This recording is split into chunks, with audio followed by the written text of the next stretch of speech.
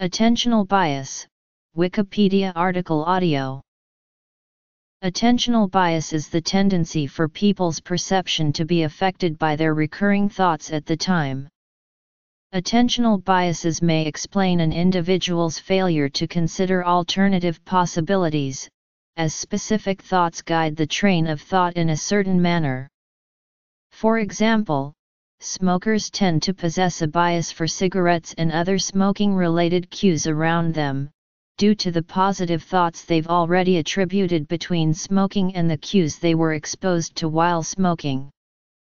Attentional bias has also been associated with clinically relevant symptoms such as anxiety and depression. A commonly studied experiment to test for attentional bias is one in which there are two variables, a factor and a result. Both can be either present or not present. This results in 4 possible combinations. In decision-making. In addictive behavior. The 4 combinations can be shown in table form as follows. A common question which follows the structure of the above experiment is, does God answer prayers? Due to attentional bias, theists tend to say yes.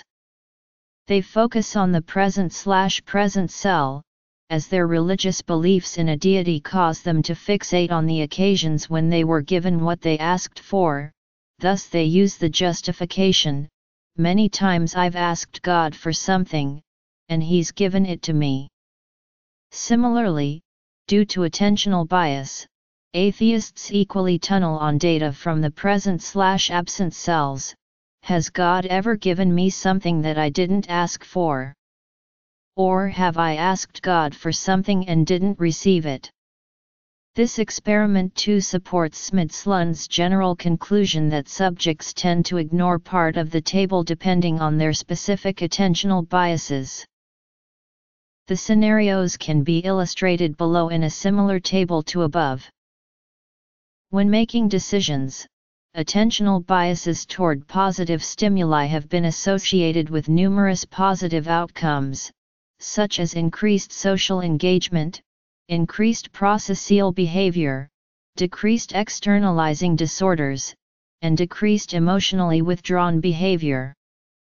In contrast, individuals with clinically relevant symptoms, such as anxiety disorder and chronic pain, are shown to prioritize threat cues over reward cues. In one experiment, faces with varying valences were presented with a forced choice reaction time at 2 exposure durations, 500 and 1250 mscc. For individuals with high trait anxiety, there was strong evidence for an attentional bias favoring threatening facial expressions. Additionally, increased dysphoria correlated with the tendency to avoid happy faces.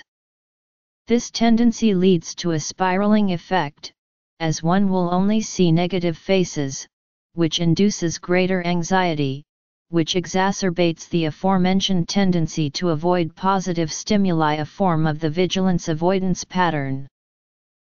Notably, there is also a difference in attention biases between anxious and depressed individuals. Word pairs were shown to the subjects, with the dot probe following a word of each pair. One half of the word pairs were presented on the subliminal level, and the other half were presented on the supraliminal level, and then the response time was measured. As expected, the anxious and depressed groups showed an attentional bias towards negative words compared to the normal control group. On a supraliminal level, the depressed group showed greater vigilance for threat stimuli than the anxious group. However, for subliminal threat stimuli, the anxious group showed a greater vigilance, which implies an anxiety-related bias on the subconscious level. Measurements. Research from the past 2 decades has established that addictive behavior is strongly correlated to the attentional bias for substance-related cues, in how the latter characterizes the former.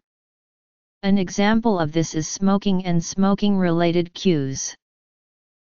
Research tested the effect of mixing smoking-related words with negative connoting words, positive connoting words, and neutral connoting words. Results showed a strong correlation between a slower reaction time and the degree of negative language employed when discussing smoking.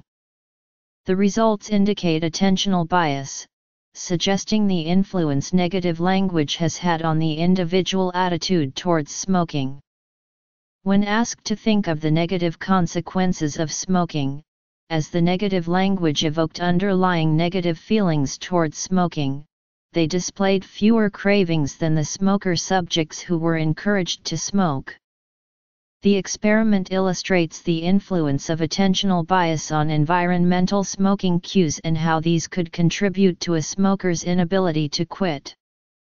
As stated earlier, individuals' attentional biases are influenced by subliminal stimuli, so in the smoker's case, they are more subject to substance-related stimuli such as observing other smokers or noticing ads for cigarettes. The stimuli evoke expectancy of substance availability, which creates a further attentional bias for substance-related stimuli and induces craving for the substance. Measurement paradigms. Similar Stroop paradigm studies have concluded that attentional bias is not dependent on smoking itself, but rather the person who is the smoker displays attentional bias. A recent study required one group of smokers to refrain from smoking the night before and another less than an hour before. Abstinence from smoking created slower reaction time, but a smoke break between study sessions showed increased reaction time. Researchers say this shows that nicotine dependence intensifies attention, but does not directly depend on smoking itself due to lack of evidence. The longer reaction time suggests smokers craving a cigarette linger on smoking-related words. Smokers and smokers attempting to quit displayed the same slower reaction time for smoking-related words, which supports research that implies attentional bias is a behavioral mechanism versus a dependency mechanism, due to the fact that the smokers were slowed down by smoking-related words and negative words, but not slowed down by positive and neutral words. There are two different forms of attentional bias that can be measured. There are four main paradigms used to measure attentional bias. Mechanisms. While the other options are valid methods, they all tap into different aspects of attention bias. Because of this, some methods are less used when looking into specific aspects of attentional bias. For example, in a Posner cueing task, the cues were either a neutral, angry, or happy facial expression. There were both valid and invalid trials. Surprisingly enough, in the invalid tests, individuals' response times increased to the same degree of attentional bias for both negative stimuli and positive stimuli, contrary to hundreds of other studies. Variables. On a scientific level, attentional bias often seen in eye-tracking movements is thought to be an underlying issue of addiction. Smokers linger on smoking cues compared with neutral cues. Researchers found higher activation in the insular cortex, the orbitofrontal cortex and the amygdala when presented with smoking cues. The orbitofrontal cortex is known to be coordinated with drug-seeking behavior, and the insular cortex and amygdala are involved in the autonomic and emotional state of an individual. Time. Neural activity is also known to decrease upon the beginning of smoking, focusing the smoker's attention on their upcoming cigarette. Therefore, when smoking cues are nearby, it is harder for a smoker to concentrate on other tasks. This is seen in the activation of the dorsal anterior cingulate cortex, known for focusing attention on relevant stimuli. However, beyond this, the mechanisms of attentional bias is an uncertain area, as there are many conflicting theories on how attentional biases operate. An initial theory was schema theory, in which it was believed schema was biased towards threats, thus threat-related material is always favored in cognitive thinking. Conversely, other individuals have argued that humans are prone to attentional biases at certain points of information processing, which is now a more common topic of controversy. Neurocognitive function. Psychologist J. Mark G. Williams and colleagues have argued that anxious individuals tend to prioritize threat stimuli during early information processing, and direct their attention away from threats in more strategic stages of processing. This correlates with the vigilance avoidance pattern, which is when one initially directs attention to threat, however then proceeds to avoid processing details and information in order to avoid an anxious state of mind. Conversely, others theorize that anxiety has little impact on initial detection of threats but is more significant in modulating the maintenance of attention on the source of the threat. This can be explained by the alternate theory to the vigilance avoidance pattern, which is that anxious individuals, once processing the threat, struggle to disengage attention from the threat stimuli due to reasons such as fear. Regardless of the opinions, there have been numerous studies which attempt to find the ultimate explanation. However, there have been results which support both theories, thus making the mechanisms of attention bias an uncertain topic. In one study, stimulus exposure duration was tested against attentional bias for threat stimuli. Individuals were given exposure durations of 100, 500, and 1500 millisecond intervals. However, there was shown to be no significant change in the bias towards threat stimuli. The experiment has yet to be tested for clinical anxiety. A study also explored the negative relationship between neurocognitive function and attentional bias.